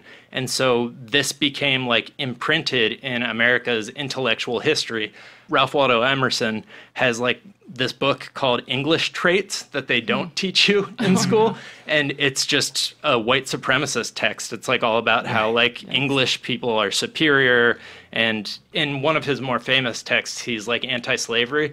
But his explanation in this is like, because it's not good for us to like have to deal with the guilt of doing that. And like they are an inferior But even people. saying guilt is interesting. Yeah. It implies that he knows it's immoral, Or obviously. On some he says level. barbaric. It's too barbaric okay. for the It's an American. uncivilized form But of they're still oppression. implying like, oh, we're better because we know better. But he and it's still- and it wasn't even implied. He says in this text that nobody reads. He says that black people are a lesser species of human, and this is where it becomes really popular. There were all these books that claimed that, you know, black people had more in common with apes and gorillas than they did with humans, which now that we know the science, like I said, there is like absolutely no difference between white people and black people, genetically speaking. Shouldn't even need to say Right. that. Yeah. Fuck this country. Right. But so an interesting thing, I had always thought of eugenics and the Holocaust, the whole Nazi thing, and like that ideology as being something that was like somewhat stylish in America at the time of Nazism, but that it was like mainly Nazis who were like forwarding that ideal. But like America was the place where that gained foot. They Ford and influenced Lindbergh Nazi. were promoting, both were promoting Hitler's ideas before he went too far. But we influenced, like, not Hitler was inspired by reading about American eugenics. And the whole idea, like at the same time. There were American was asshole first. racists writing the thoughts that he would later go like, no, but I we like did that we idea. did stuff. We like would capture people and sterilize gay people, handicapped people. It was a whole thing that we don't teach in schools. Yeah. And we did that before. It sort of Hitler. led Hitler to believe like, oh, it's not just me that has this crazy urge. It's time in the world for this genocide shit to happen. It makes a sort of sense because America is this crazy experiment where it's the first place where a country was started that wasn't built on and by people who had lived in that land for thousands and thousands of years. So the ruling class there need to come up with this fake science to claim, oh, well, we're inherently superior, because they can't claim the Greeks that like, oh, well, we just have a better culture or whatever. Right. And so the one nuance and disclaimer I told myself I had to say in this section is by saying race is a fake construct, we're not saying, and I don't want to give people the ammunition to say to themselves, you know, like it's the same as like, oh, I'm colorblind, so I can stop thinking about the strife of Black Americans. Race is real insofar as, like you were saying, like we've given Teresa, it power. Diamonds are really valuable because we make. So this isn't to say that, just the opposite, that racial strife and people of color go through like unique struggles. Exactly, but we're saying it comes after the fact. The slavery existed as an economic convenience, and then the culture finds a way to rationalize it to itself. One of my favorite sentences that just explains or like how absurd it is or how race is an empty concept from any scientific standpoint is, if you try to give race a biological foundation, it only leads to absurdities, as in the common example that a white woman can give birth to a black child, but a black woman could never give birth to a white child. Okay, so I want to stop here and make sure you get what Michael is saying, because I didn't get this idea the first time I heard it, but it's a horrible, racist idea that I totally had hiding away in my brain without realizing it. So a white woman can have a black baby. Think President Obama. His mom was a white lady. She gave birth to the first black president. Now try to picture it going the other way. My male white friend is married to my female black friend, and they had an adorable child, and that child happens to be extremely fair and have like feathery blonde hair. But that child, as far as I was concerned, is black or, you know, mixed, but I never would have said he was white. Why? He looks completely white, and he's half white, but based on the logic that I grew up on, my mind wouldn't make room for calling him white. And I think that's literally because of that racist as fuck one drop rule, which I don't know if we covered, but was an idea started by slave owners to prevent race mixing that stated that if someone had one drop of black blood in them, like one black great-grandparent, they were to be considered black. And somehow that wound its way through history into my brain. And yeah, the fact that race logic makes room for a white woman giving birth to the first black president, but couldn't make room for my black friend giving birth to a white person proves that the idea of white person is bullshit. It's an invented concept someone made up that plays by arbitrary rules. Science doesn't work like that. Science doesn't have one-drop rules. That's culture. Anyways, hopefully everyone mixes together until we have nice, light brown children. My son, who is half Korean, half whatever mixture of Irish, Scotch, Spanish, Black Irish I am. I don't give a shit, but he looks almost exactly like our friend's son, whose parents were both born in Mexico. Hopefully we mix until this bizarre ancient pseudoscience no longer makes sense, and we have to show charts to future generations to explain how wrong we were and what we were even wrong about. All right, back to the rest of the episode. And that highlights so concretely, you're like, Yep, it's fake. It's a fake arbitrary sorting system. Yeah, think about it. Can't be right, but it so transparently makes clear the function of race. It's like an arbitrary. Yeah, you're right, because it's an arbitrary belief that like white equals pure. So anything that's not white touching like white blood makes it not white, which is not true. Because if we're gonna go by the idea of like not racist, but genetics, like if a black person marries a white person, you're both 100% black and you're both 100% white. That's how that should work. Right. But instead, with the arbitrary pseudoscience, they teach like, oh, well, if you're white and anything comes in that's not white, you're therefore not white. And that's what's so funny is I don't even understand what it means. And people, like I have an uncle who's obsessed with genealogy who just sent me this ridiculous pie chart that he spent years and lots of money assembling that explains that I'm like 1.8% Dutch, 5.9% Irish. And I'm like, how can that be true or accurate? Because no one came and took my blood. Like, it's not a genetic, it's just looking at records. Right. And I'm like, but everyone was an amoeba. Right. And even if you just go back to Homo sapiens, we were all in the geographical area we now call Africa and then migrated out. What does it mean to say you're 5% Cherokee or whatever? It doesn't. Right. What it means as much only insofar as you invest in it. If you're connected to those cultural roots, great. Of whatever, but like, I just look at that pie chart and I'm like, that's nonsense. I'm an amoeba, like descended from like a never-ending line of just flesh of every color. And just in terms of the white race in particular, that's an extremely sliding and shifting idea that, like we said, Italians, like if you look at the racist political cartoons, which were like all political cartoons in the early 20th century, they draw Italians as these like black, colored in like swarthy, black apes. And it's offensive in exactly the same way that cartoons about black people were offensive. Right, so, exactly. Like, they were categorized. Those are Italians, they're in there. And then I feel like in my lifetime, I've witnessed friends of mine who are, Iraqi or Lebanese. I've witnessed them sort of go from being white people, like in the 80s when, we didn't have wars in that part of the world, to once Operation Desert Storm happened, my friend who was an Iraqi, suddenly they started talking about him like he was of a different race. So it's like you just suddenly took this group of people and like moved them outside of white people just because it was like convenient for you. And now when you hear people talk about like racial profiling, they'll talk about stopping a person from the Middle East because they're supposedly now of a different race, even though when I was born, they were just considered white people just as much as, an Italian or an Irish person. Yeah, it's almost like white just means the privileged class in our society. Right. Not necessarily skin color. Fuck.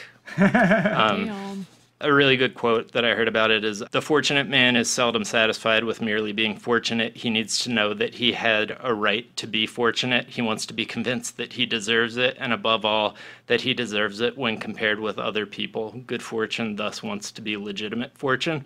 And I think that explains why race has been such an obsession for specifically white people. And we're not saying that race isn't a reality now, just that it was invented. Yeah, my girlfriend, who's very good on these issues, just warned me. She's like, don't go giving out information so that like a bunch of borderline racist people can go, oh, racism's over. They said it's fake. They said whiteness doesn't exist. I'm off the hook. No, that's not what we're saying. The fact that we're having to like say this with such surprise in our voice means that it's still a thing. And the fact that based on what in America is considered race, you can predict how well someone is likely to succeed financially, how likely they are to end up in jail, how long their life is going to be better than where they're born, or like, how much money their parents have at birth. Race determines that because it's such a big deal in America. We're just saying that it is a wholly American construction, but it's one that America's obsessed with more than anything else, even to this day. And in 2,000 years, if and when we do work this shit out, people, like you said, will look back and not understand why race was a category that we even cared about. Like, why is that an attribute you're tracking? Race is not I hope, not going to be like a cogent concept anymore. It's just someday. like a very manipulative, like it exists now because we've given it that power, but it was manipulative when it was created. It's like saying, like, if I don't know, like if you're in a relationship and a guy is like abusive and pretends to cheat or just plays mind games so that you feel like insecure, and then you accuse them of cheating, and then let's say they didn't actually cheat, but they purposefully, slipped in notes and left lipstick stains just to freak you out, and then you freak out and accuse them, then they can say like, well, I never cheated, didn't exist. It's like, well, you still did the thing, and now we have to deal with exist. and the effects that it had on you are still there, like of the psychological effects and the mind games. Absolutely, yeah. So it's sort of like, you can't just be like, well, now nothing matters and let's just go back to before. We can't just go back. We have to deal with what we've done. It's interesting. I think even people with their hearts very much in the right place have gone through an up and down. Because there's like a period where, quote unquote, enlightened people who are perceived as white would say like, okay, so the goal is to say I don't see color. And I think now there's a more nuanced understanding where it's like, no, that's bullshit too. Because that's basically dismissing or negating the reality of this thing that's ignoring that does affect all these people. The entire right. problem. So race is real in the sense that we made it real, and you can predict how well people are going to do in life because of institutional racism. And I don't think there's any one right way to get out of this pickle we're in. So it's a tough road to hoe. But I do being open to discussing, and also I think the really important thing I've noticed in the recent months is just being able to be uncomfortable with it, like having those difficult conversations. Mm-hmm.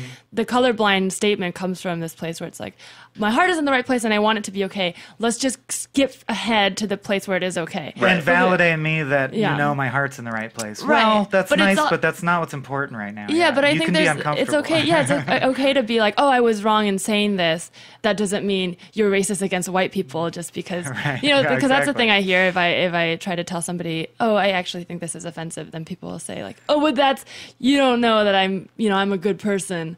So it's sort of being able to be uncomfortable and have those conversations so that we can get to the place where there is no race, but we're not there yet. Because the people who are overtly racist are not going to change. 99% of them just have to die of old age. Of old age, I'm not making a threat. Or of their own hate, no. And then the next generation will come up. But I do see the biggest roadblock among white people in this country right now on this issue is people who would vote all the right ways and think all the right things, but are incredibly defensive about getting into the topic because there's a defensiveness. Racism is one of the worst things you can be called if you really understand how horrible it is. Mm-hmm. So you leap to this defensive stance that is just like the white person asking for comfort, like, please tell me I'm not racist, is so not helpful and counterproductive. It's not what we need to be doing. Yeah, I think that's a really good way of putting it, Teresa, that it's like jumping forward, just wanting to like jump forward to it being over, but not like actually dealing with the underlying issues. Yeah, I want to think that it's going away or that we're becoming more enlightened, but we keep talking on our editorial calls about how YouTube stars keep coming out as like white supremacists. These are people who have more fans than Jerry Seinfeld had when I was a kid. Teenagers are more into YouTube celebrities whose names I've never heard than I was into all the different members of the Wu-Tang Clan. Sure. And I was obsessed with the fucking Wu-Tang Clan. I don't know about multiple, but obviously I know about the PewDiePie one because I was so high profile. And I'll say, I don't think it is coming out as a white supremacist. No, that's not what I'm talking about. Oh, I know. Okay. But there's a guy who came out and was like, hey, I'm a men's right white supremacist. Well, it's still worth noting, I think, that PewDiePie and other people, and this is the pendulum of history, and it's tough, and I just hope we get through. As time goes forward, a lot of people seem to get more empathetic and more understanding, but also we get further and further from horrible shit that reminded us not to do that, and so it loses its power. Mm-hmm. Like PewDiePie put the swastika and stuff in his videos, or had someone hold up a sign that says "I hate Jews" or something, and he probably thought it was just funny because it was so provocative, because it's the worst thing you could do. I get it, but the real offensiveness and how fucking stupid and not worth the joke that was is lost on him because he's 9 years old. He doesn't remember the Holocaust. You know what I mean? And he doesn't even his parents and his family, probably. So it's weird. The further you get from these horrible tragedies, you like to think we learn history so we won't repeat it. But that's, I don't know. We learn history so you see what will repeat. It's like, we repeat it a lot. It's like making fun of like the Mayans disappearing now. To him, he probably thinks, oh, we're so far because it's so in our culture now that we all agree it's a bad thing. But he is just young enough where he isn't really grasping why. Like Right, he's a couple exactly. steps beyond it, and he thinks that we're just in that space. At the same time, I mean, black soccer players get bananas thrown at them, and he's a European guy. Like he's aware that there's racism in the world still. It's not. Yeah, I'm not don't think excusing it's- his behavior. I'm no, just no, saying, I know, Nor am but I. I'm just but trying to it's a understand weird it. space Yeah. we're in where I think it's like I just think kids are more at risk I think for it's not more understanding indefensible the than- horror of history. Yeah, Yeah. for sure. So that's one kind of myth that I hadn't been familiar with, is that basically the 20th century was the time of peak racism. We're very close to the time of peak racism. The Holocaust was like the peak of this pseudoscience of Right. this idea of race. Can I Like, ask, just sorry, do you know anything about, like, because Shakespeare plays have famously racist depictions in them? of Anti-Semitic. right, like And Othello anti-Semitic. is So, well, people have always been culturalist or always shit Right. on each other's cultures. But I'm talking literally about like Titus Andronicus, where the guy's like, my heart is as black as my skin because I'm a Moor and all Moors were born in sin. So, like, that seems to me to be directly like your skin color makes you inferior. Is I don't that know. okay? I want to look into yeah. that. Well, I wonder because But Othello is black and Othello's is the hero. black. Yeah, But he murders his wife. that's true. He's a tragic hero. He is a tragic hero, but I would say Othello is not like an offensive stereotype, at least, whereas the guy from Titus Andronicus He's a little bit of totally a is. warning, though, I think, Yeah. if you examine the play. Maybe. But I wonder, because you say that we're in the peak era of racism, but I also think if you trace back far enough, a lot of cultures are very much sticking to themselves, too. So maybe it's hard to say now if they had been as like a melting pot as America is now, Right. would they have been racist, or would they have been very open to So just defining it by skin color is what I'm interacting. interested in, and I want because it seems like Shakespeare did at least, or was aware But- of the trope of Right. skin color based racism. But they weren't, just like more cultures were not interacting with each other because That's true. travel wasn't as easy. Like Yeah. Asian people for a long time were just sticking to themselves in Asia and they weren't interacting with African I people. see. So you're saying you know? for it to be the peak of racism, Well, I'm saying it's hard to say people have to be people together. were more interacting. accepting back then Yeah. because they weren't right. given the chance to accept. So I don't know. Right. Maybe they would have been, but Shakespeare It's might hard have to say. been writing that having never met a Moor person, or Right, and specifically using them because they're like a crazy exotic person. like it's a from faraway faraway idea that land, only yeah. explorers Right.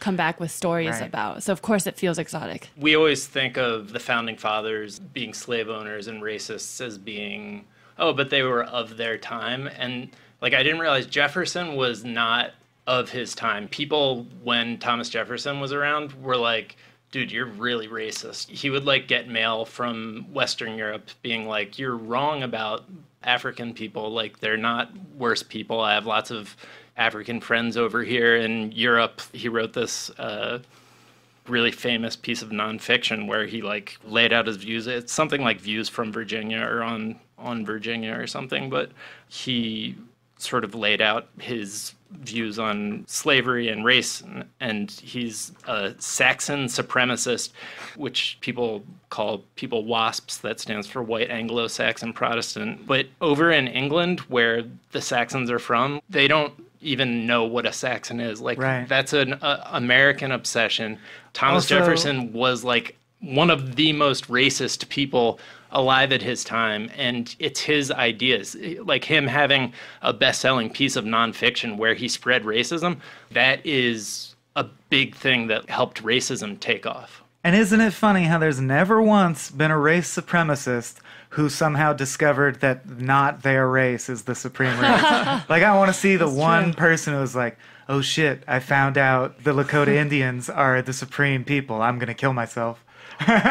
There are writings of people being like, I just met the first native from this new world. And I believe they are the the supreme people. They are the Yeah. most beautiful creatures I've ever seen. They're 6'3". That's true, yeah. They have like this really noble way about There them. was a lot written They about- smell good. But they still like exotify them. I feel like there's still, because I know white people as is a construct, but the idea of like what we traditionally think of historically as white people, a lot of them were explorers. So I think there's this feeling of like, I'm going to go to a new land and see what resources I can get. And even when you glorify the native natives, there's still a feeling of like, well, I discovered them, so of course you want it to be awesome. So it's on me. I'm yeah. cool. Like it's still, I'm taking credit for discovering this cool group of people who are living just happily and whatever. And then it still comes back as like this exotic fetish Legend, kind of thing of like, noble, they're great. savage, There's Atlantis, a lot of gold, but it's like, for me, what can it do for me? You know. But I do think there was that difference in bearing, because one of my favorite quotes that I'll paraphrase was from a Native American chief at that time, who said, like an Englishman asked him what they thought English people looked like from their perspective, and they were like, "You all look very, very worried all the time, constantly scanning the horizon as if danger's approaching, and we always wonder what you're what you're looking for, what dread you think is approaching." I'm like, that's very interesting. Interesting. That's so the you're trope saying of that white people. I for am them. English, according to that description. Modern anxiety. You're white. And as you alluded to Atlantis, that's an indication that a lot of these white, quote, explorers were just liars. Like, they just were like, yeah, I went and saw, and they have mouths on the back of their heads, and like one-legged tall women who are as tall as the trees. And I did, just to answer the question, find a little blurb on the Shakespeare thing, basically saying that he probably made their skin black because they're a Moor, and he probably treated them unfairly because he's a cultural supremacist, but he probably didn't think that just because you have black skin, right? You know what I mean? Yeah. So like it's still it was like an outsider thing, not like specifically. He skin used him as an color. outsider, and he made it factually accurate that someone from Africa has black skin, so it's mentioned in the play. And he was still a supremacist for his own culture and treated other cultures poorly, but he didn't have our idea that the skin is the thing. Right. The skin is why it is that way. If there was a Moor who had been born and raised In next door to Genoa. Shakespeare, he would not have been like, I'm superior to you. Exactly. Because, he it was all cultural for the most part before America. And speaking of Shakespeare, just a weird one that I forgot to hit earlier is authorship is fairly recent. Like the idea that there's a single person who writes a thing and then that person has some ownership over that thing. That's a fairly recent idea. And they think, for instance, that Homer might have been an entire generation of poets. All named Homer. Like a collective. Right. Through sheer chance. Just a collective, or many generations who like sort of honed this story, and that just got lumped into it actually a single stands for person. a huge organization of men engaged in repetition.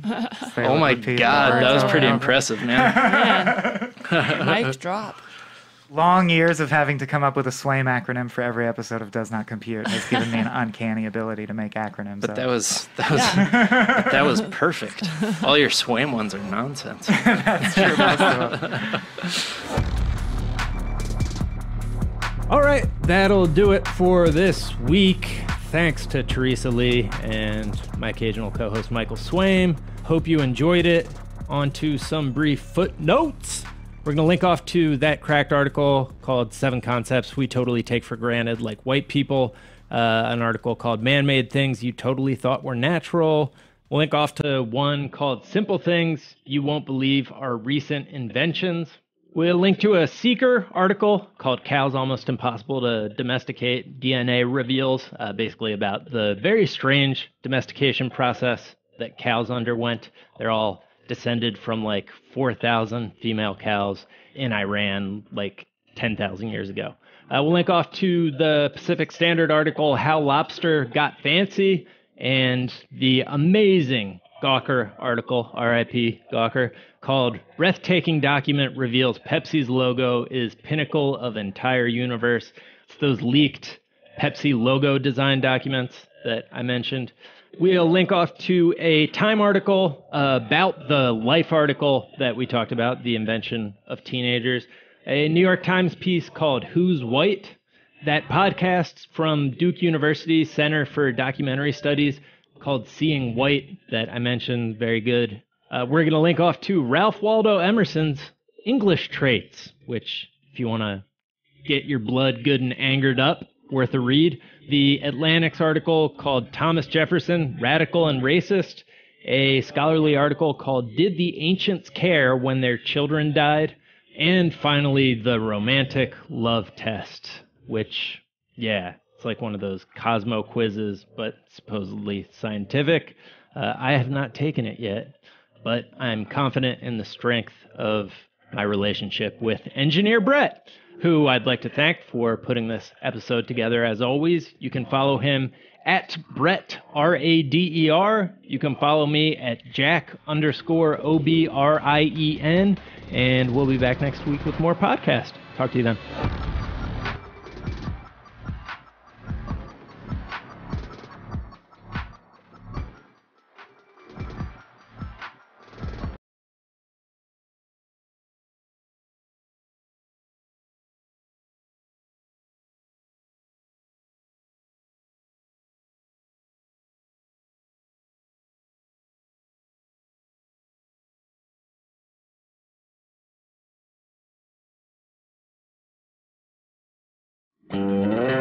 Hey, this is Hillary Frank. I hope the Longest, Shortest Time podcast. Tune in next week for a very special interview with comedian Rob Hubel. We will talk about his wife. Oh boy, Hillary, don't make me start crying. Becoming a dad. Hold on, I gotta pour myself some water so I don't cry on your podcast. And bringing his daughter home. I gotta take a sip of this water, which I wish was vodka, but it's water. To keep myself from crying like a big crybaby. Rob Hubel, like you have never heard him before. Next week on The Longest, Shortest Time. Fuck you, Hillary. Fuck you. Just doing my job.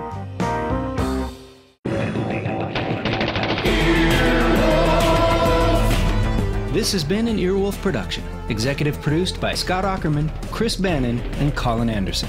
For more information and content, visit earwolf.com.